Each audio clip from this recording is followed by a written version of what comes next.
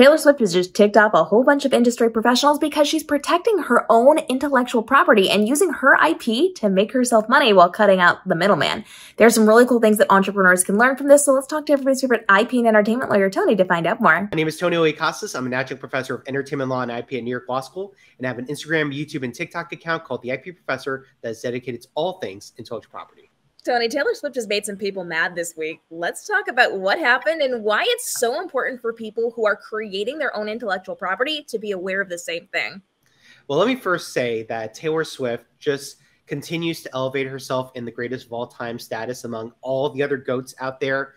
And I'm starting to think that she's putting herself in the same level of Michael Jordan. That could be a dispute with a lot of people, but honestly, she has become such a trailblazer in so many regards. But the news this past week or in recent weeks has been, a clear display of how groundbreaking she is as an entertainer and even as an entrepreneur. So obviously, many of you know, we've had the SAG strike going on. We have the WGA strike.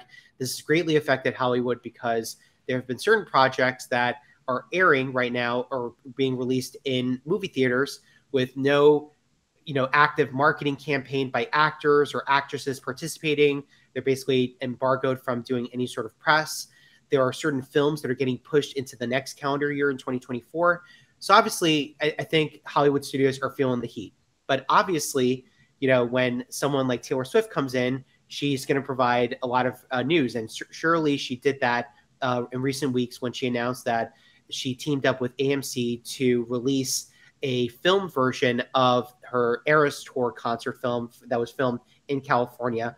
That version of the concert would be displayed in movie theaters across the country and around the world. The main deal that she dealt with was with AMC, along with Cinemark and Regal, the big three of the movie theater chains. But this is what's very impressive about this whole thing.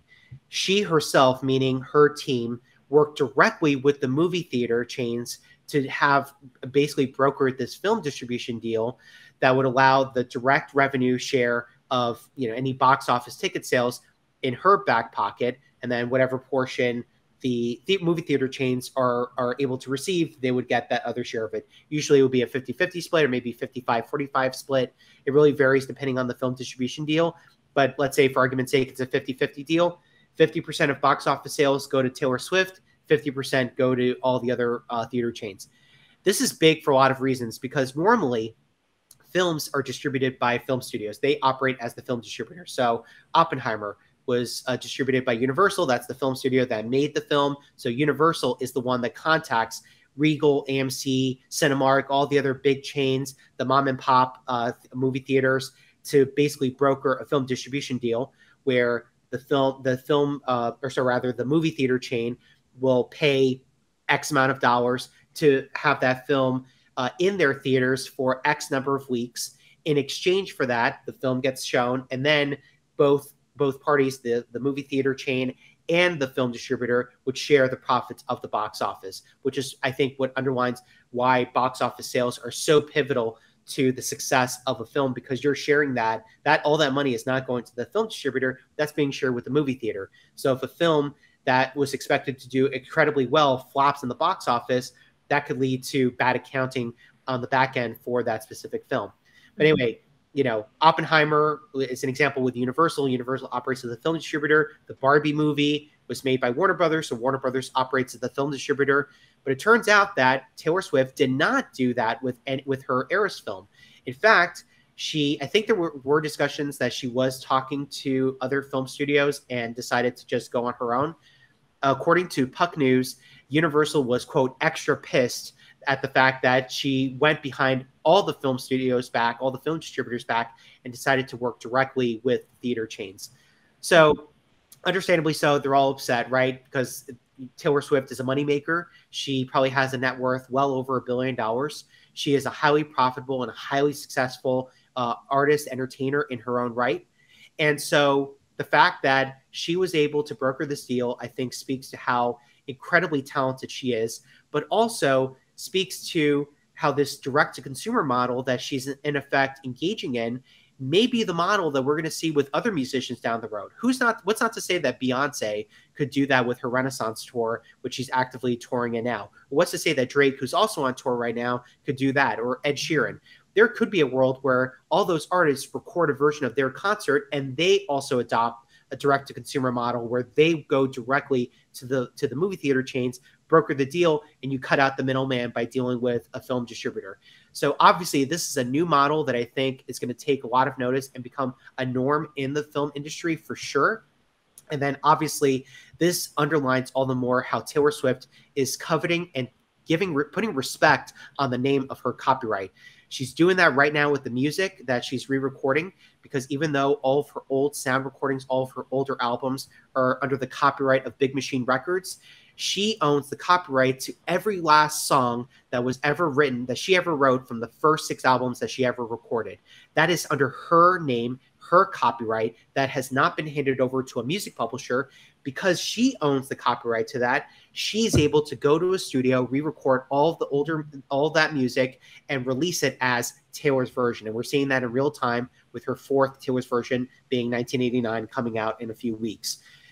Clearly, she has a handle of copyright law. She is not a novice. I should say she's a veteran of understanding copyright law. She understands and can appreciate the importance of protecting her copyright.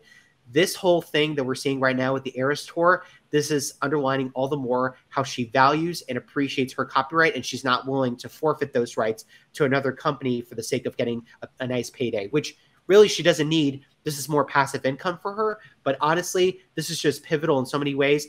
I love this for her, and I think that this is a great model for the film industry going forward. And I love this because we're seeing this in other industries too. Authors are now going direct to consumer and not bothering with publishers. We are seeing the music industry take responsibility for their own music and not working with labels, and being able to keep those profits and the royalties and make the decisions for themselves and retain that copyright of their music, of their books, of their creative works. So as entrepreneurs, what can we take away from this, Tony? The bottom line is to identify all the IP that you have in your portfolio.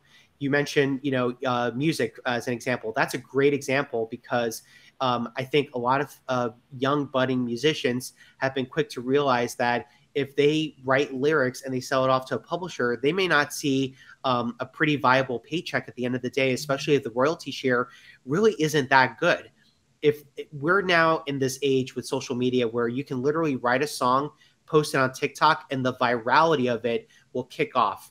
It will shoot through the stars. So honestly, whether you're a musician, whether you're an artist, whether you're an author, taking stock of understanding what IP you have in your back pocket and then understanding the value of it is going to be a very pivotal part of this process.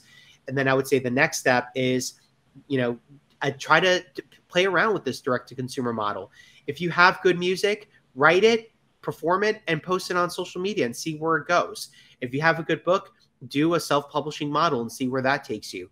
All of those will probably lead to a much better stream of revenue for you in the long run. Again, you cut out the middleman and you see how it goes. And if you feel like it isn't for you, then you go down the traditional route. It doesn't hurt. But I think people like Taylor Swift are providing a really good rally cry for a lot of creators out there, that you can still be a very successful person and be a worldwide icon.